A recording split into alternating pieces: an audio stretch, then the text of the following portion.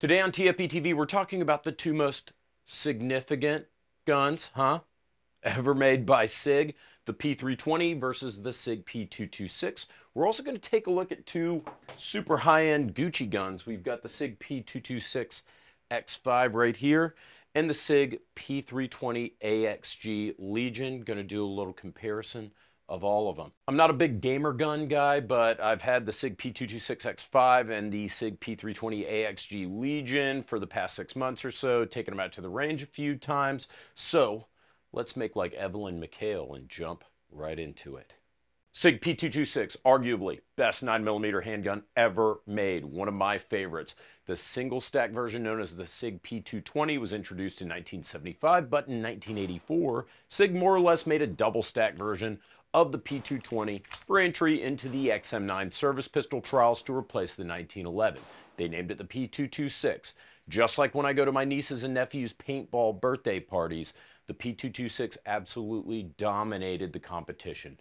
The 1911 in that test averaged a mere 162 mean rounds between stoppages, while the 226, which was the most reliable gun in the trials, averaged an incredible 1 failure per 2,877 rounds, making the 226 18 times more reliable than the 1911 in that test. Now, as we all know, the excellent Beretta 92 was eventually chosen to replace the 1911 as the M9 because it performed almost as well as the 226 while being a little bit cheaper. I mean, it's the government after all. What do you expect?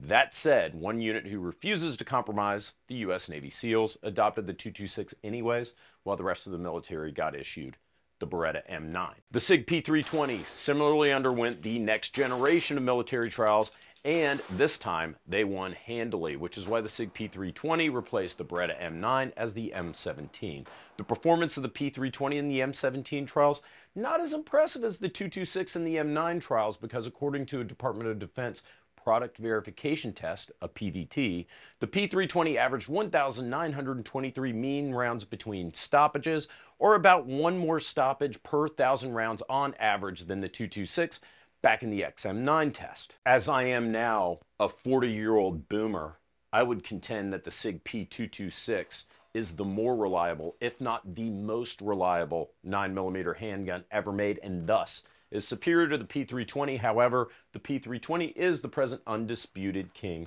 in the U.S. military's eyes. So what do I know? And to be fair, it's difficult to say that the XM9 test from the 80s and then the XM17 test several decades later is an apples to apples comparison. There's no way to know that the tests were conducted identically, so don't try to extrapolate too much from those reports. That all said, in my personal experience, which is not insubstantial, I think that the SIG P226 might be the best gun ever made by SIG.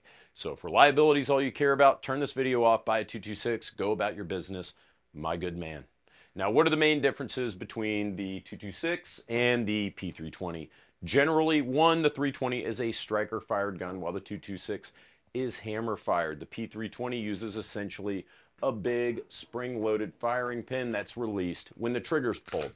The 226, on the other hand, uses some variation depending on the model of a double-action trigger or a single-action trigger. Most are like this one, double-action, single-action. That's to say that either you can cock the hammer and have a very light trigger pull of about 4.5 pounds, or you can fire your first shot with the hammer down, meaning that the first trigger pull will cock the hammer, release it, while all follow-up shots will be single action, see, because the hammer's cocked there. This is actually a great safety feature because your first trigger pull is going to be long and hard like your algebra final exam, while all the follow-up shots are going to be shorter, lighter. You're talking about roughly 9.5, 10-pound trigger pull for that first double action pull, and like I said, around 4.5 pounds for those follow-up shots. The P320, it's going to have the same 5.5 pound trigger pull every single time.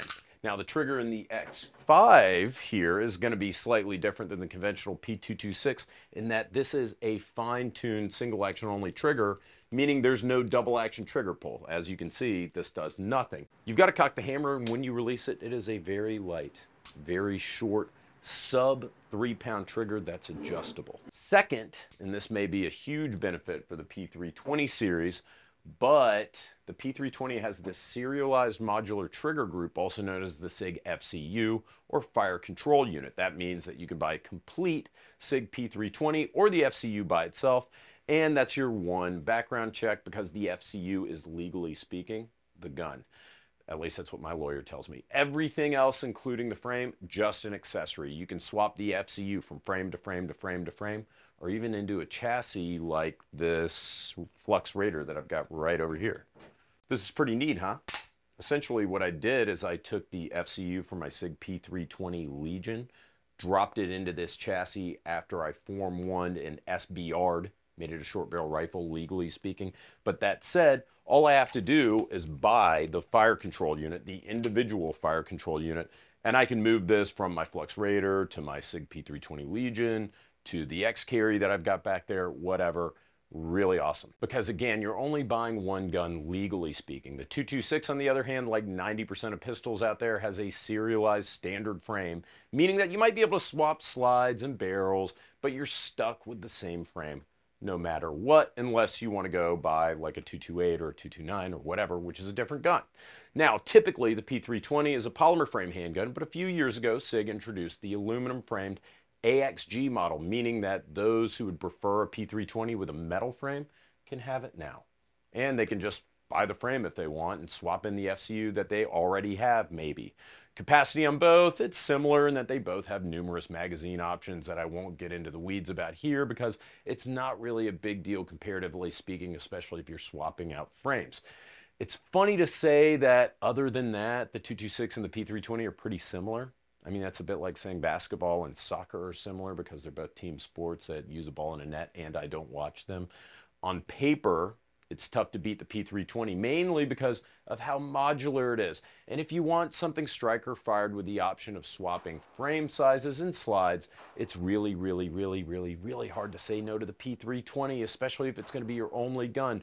Plus, the 226 is a real bitch to carry concealed, but the P320 has great options like the X carry package I've got here for concealed carry, all the way to a go-fast gun like the AXG Legion that I've got here. If you can only own one gun, like I said, the P320, probably the smarter choice, but your aging drunk Uncle Jay Reeves firmly believes that the 226 is a safer, more proven design that's probably more durable, probably more reliable, and in my hands, I'm actually a better shooter with the 226 than the P320 in terms of performance, but your mileage may vary. You might say it's a dumb answer, but I'd go with the 226 all day.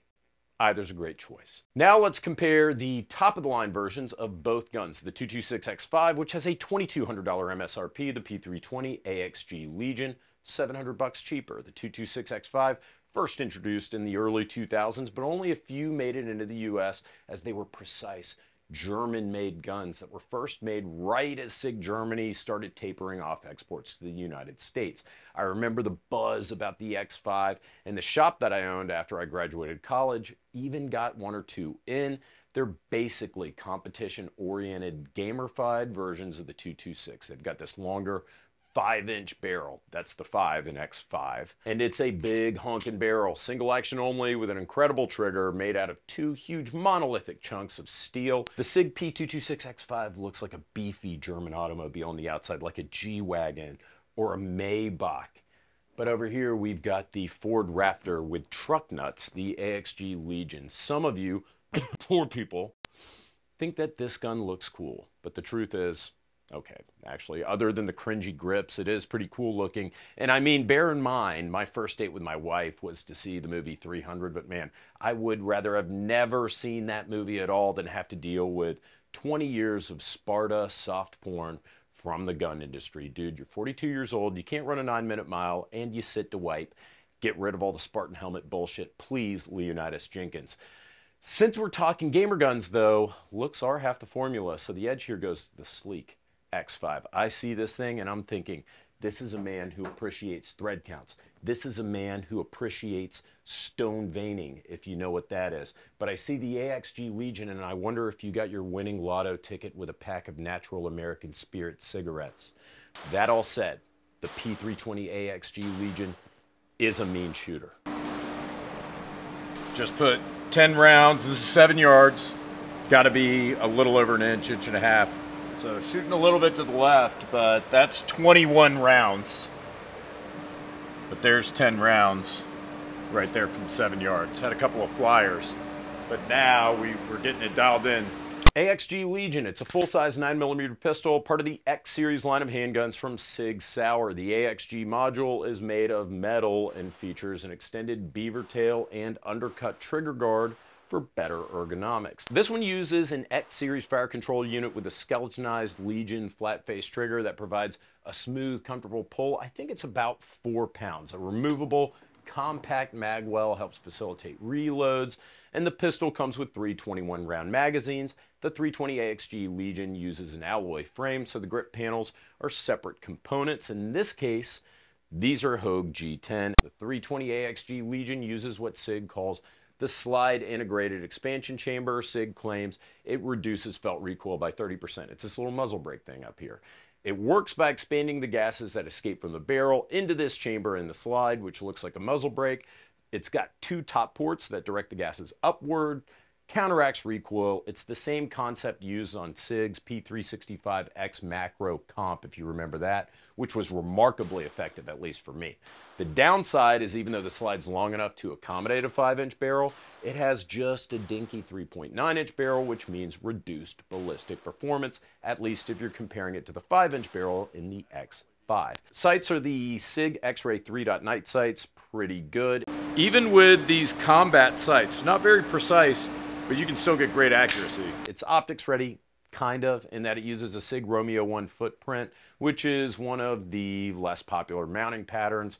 More or less, you're committed to a SIG optic, which isn't much of a bad thing, but I don't like being told what to do, especially if I'm spending $1,500. The P320 AXG Legion has an overall length of 8.2 inches, a height of 5.5 inches, and it weighs 36 ounces. It's compatible with pretty much any P320 full-size holster, so there's an absolute shitload of holster options out there for you. Plus, if you buy this gun, you get access to the SIG Legion, Middle-Aged Man, Internet Treehouse Club, and matching challenge coin for the Legion Club or whatever. The P226 X-Five. This pistol's designed for peak performance. It's got a 5-inch bull barrel, stainless steel frame and slide. It provides a smooth, flawless action like it's riding on glass. And because it weighs more than a premature baby at a whopping 46 ounces, it doesn't need no stinking expansion chamber to tame recoil. It just relies on its own beautiful fat ass. The single action trigger is wonderful, and the trigger can be adjusted for pull weight, over travel, length of pull. It's on a different level than the AXG Legion, to be sure. Trigger-wise, this one's about 3 pounds from the factory. The adjustable rear sight plate can be removed, as I've done here, allowing for direct mounting of, again, the Romeo 1 Pro footprint, which, again, is basically proprietary. It comes with 3 20-round steel magazines with alloy base pads. It will not accept standard 226 mags, simply because those mags are going to be too short, just like how a 226 won't accept 229 mags. Same pattern, not long enough to get the job done. That's mainly because of the massive magwell that the X-Five has. The classic version that I got has these handsome Cocobolo wood grips from Hogue. They look great, although G10 grips are an option too if you like that better. We were making hits all day with this gun at the outdoor range on a silhouette target at 50 and 100 yards with the iron sights.